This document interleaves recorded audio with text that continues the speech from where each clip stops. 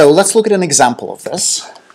Suppose this is my data set, the points scattered in two-dimensional space. I'm going to assume that I'm using Euclidean distance to measure the distance between data points. And I'm also going to assume that I do single link clustering, which basically means that if I have two clusters, I look for two nearest neighbors within the clusters and use that as a distance. And we'll talk about what that means on the next slide.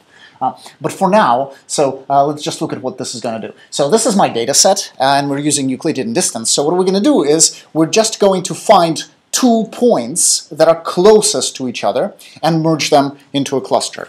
So in this case, the points that are closest looks like A and B, right? So I'm going to merge A and B into the same cluster. And as I'm merging them in the 2D space, I'm also going to build a tree, bottom up. Right.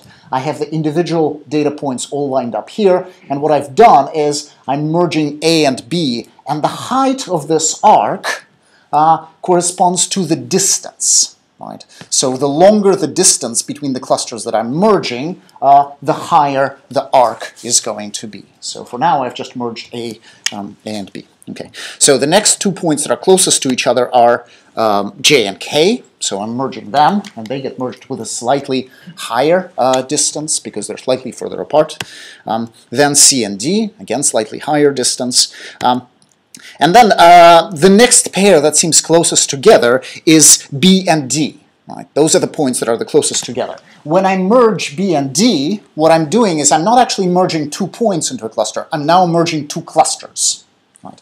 I had a cluster containing AB and a cluster containing CD. And now when I put a link between B and D, I'm merging those 2 clusters into one big cluster that contains A, B, C, and D altogether. Right? And that arc corresponds to the merging of the 2 clusters. Now I have one cluster that has all the A, B, C, D in there. Okay, I will continue.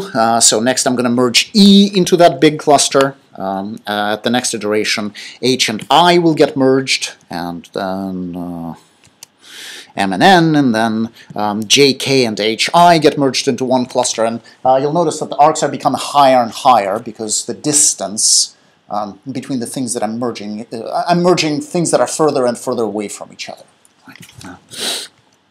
So if I continue doing that, eventually I will connect the entire graph.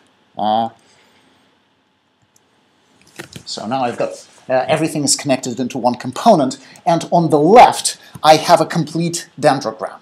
So that is the tree that represents a sequence of merging decisions that my algorithm made. Right? So at this point, at this distance threshold, whatever that distance happens to be, all the points are connected into one big cluster. And that cluster has 2 subclusters, one of them containing points A through N, and another one containing point L, which happens to be very far away from everything else. So that's what you get out of a hierarchical clustering procedure.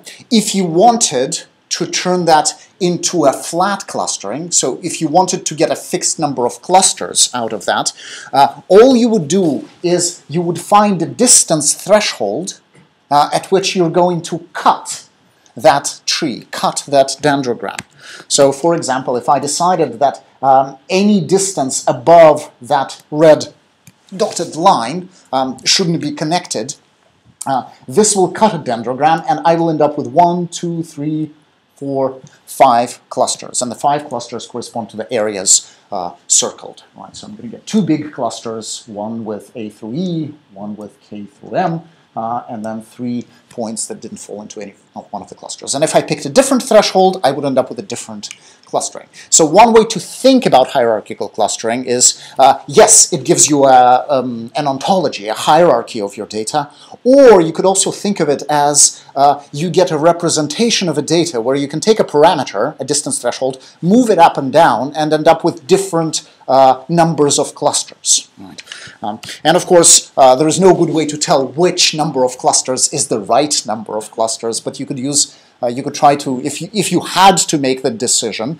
you would use the same tricks that we had for k-means, right? So you look at the scree plot. You would plot the distance, the merge distance as a function of a number of clusters, and then maybe look for big drops in that distance, or maybe look for the elbow point where